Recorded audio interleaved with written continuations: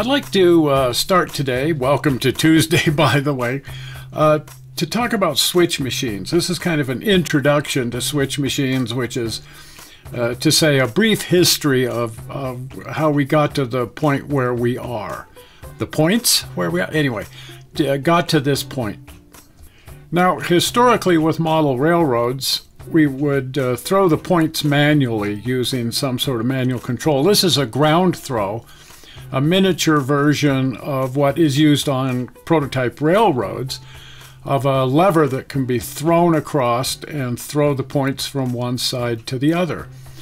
And a lot of people today still prefer to have a manual throw. That's what we have at Garage Mahal. We're actually using a miniature switch stand on most of the switches inside the building. We have a ground throw in one place just simply for clearance, that some of our locomotives like to clip the switch stand. So in one place where we couldn't fit anything else, we're using a ground throw. But everywhere else inside the building, we're using a little miniature switch stand. And I just love the look and feel of an actual switch stand.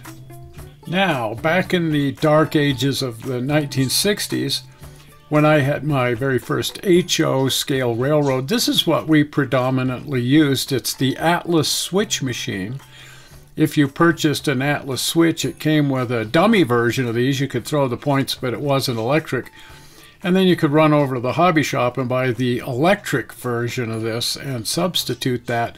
And then that allowed you to throw your points from a remote location somewhere. All of the switch machines that were available back then were actually solenoids. They were a little electromagnet with a magnetic plunger inside. And so if you send polarity to this in one direction, the plunger will throw in one way. If you send the opposite polarity to it, the plunger will head off in the other direction. So this allows you to control your switch machine just by simply reversing the polarity on the solenoid. And these things are very powerful. I mean, they really throw the magnet from one end to the other quite violently. So even if there's a little bit of resistance in the points, these will still, generally speaking, throw the switch. The downside is if you leave the current on for more than even just a few seconds, it will melt.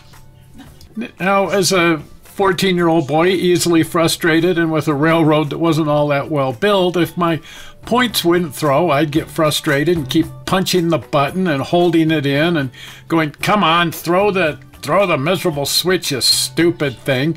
And then I noticed smoke rising over there.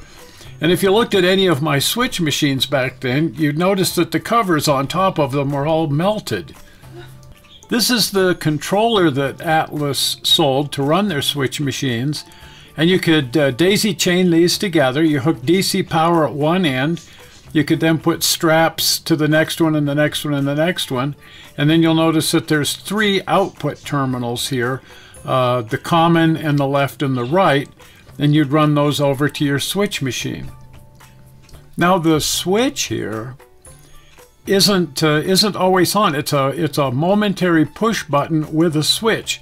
So you would set the switch to the position that you wanted your points to align to, and then press in on the button, and then it would send power over to your solenoid, and only then. If you left it on all the time, of course, after a few seconds, it would just burn up. So it has to be momentary contact, and that's how they worked this out. You'd throw the switch in one direction or the other, and then press in on it, and then from out on the railroad, you'd hear a satisfying click, knowing that your switch machine just operated and threw the points in the other direction. Or again, if you're like I was back then, and you keep punching the button over and holding it in because your points aren't throwing, it doesn't take long before the whole thing goes up in smoke. Now, interestingly, this isn't too far removed from the way prototype railroads operated back then. This is a CTC control panel. This one's actually on someone's model railroad. Not very many places are these still being used on the prototype. But the functionality is kind of similar, that you set the switches here to the direction that you want the points to align. Moreover, this is going to change the signals out on the track, telling the locomotive engineer how the points are aligned and whether or not the track ahead of them is clear and they're authorized to be on it. And it's all set from this control panel. So the operator here will set these switches into the alignment that they want for the points, and once they have their setup complete, only then do they press the button down here, and then clack, all across the railroad, relays fire and motors run, and you can actually hear these relays clicking and clacking up and down the railroad because somebody pressed this button, and that's turning on lights and aligning points.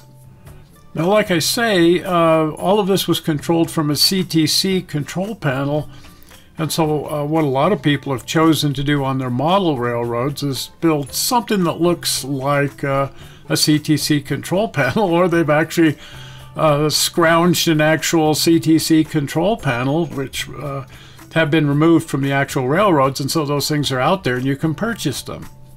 Lee Nicholas in Corinne, Utah, with the Utah-Colorado Western Railroad in HO scale, he's created an amazing railroad in his basement that's all controlled from an actual CTC control system. One of the fun things he's done there, since it's all actually electronic now and it uses motors rather than solenoids to run the switches, it's all quiet. When you push the button, it's just, lights come on. There's no sound at all. So he's taken a sound system and programmed it to sound like relays firing. And so when you hit the button, you hear click, clack, clack, clack, click, as all these relays, but it's just a sound system playing through speakers. At any rate, most people have given up on the solenoid systems. Our friend Ralph Gochner, he installed solenoids back in the 60s. They're still working fine for him, so on his railroad, that's what he's still using. At any rate, let's fast forward to, I think it was like the 1980s, and there was an article, I believe, in Model Railroader saying that you could acquire these sign motors. They were designed to use on display signs in stores where you wanted to have a little animated feature. And they ran on batteries, and this company offered these, and you could just buy them and use those to operate your points. This is how they were delivered. They just have a shaft sticking out. And so in order to operate your switch, the trick was to drill a hole through the end of the shaft so that you could mount an arm on there, and that arm would operate your points. This, of course, was not all that easy to do, drill a hole through this steel shaft. And so very quickly a clever company said, well, we'll just drill those and sell them to people so you could buy these to use as switch motors. So they came all pre-drilled with the little brass arm and everything. And actually they were quite simple to install and use. They were referred to as stall motors because there was no limit switch on them. Once you set them in a direction, the arm would swing around, hit the little retainer there that would stop it, and the motor would just sit there then at a stall, pulling current and trying to run.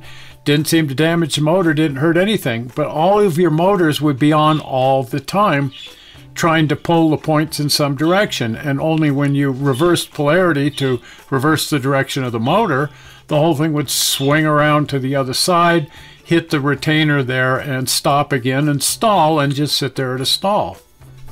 When I built my large HO railroad, I started using these motors, and a lot of people refer to them as slow motion motors because instead of the solenoid slamming the points across there, they kind of slowly moved across the other side. And then free market capitalism working the way it's supposed to work, a company came along and said, let's just redesign that whole little sign motor into something that's works better and is easier to install. And they came up with the tortoise switch machine. It's the exact same thing, only different, and it's very easy to install, very easy to use. And a lot of people have been using these. There's tons of them still in use out there. Mine are not still in use. I dismantled my HO railroad back in the 90s, but being the pack rat that I am, I haven't thrown anything away, so I still have a a box full of tortoise switch machines, thinking that I may just use them on the large-scale railroad or something like that. But I saved them all.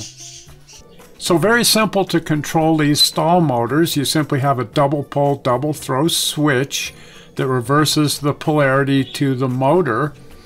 And then one of the things that I like to do is you could take one end of that switch, one end would go off your switch machine, the other end could go off to a two-color LED. If you've ever messed with these, they light up red in one polarity, green in the other polarity, and interestingly yellow if you run AC through them. At any rate, you'd put a load resistor on there, and then whichever position you had the switch in, the LED would change color.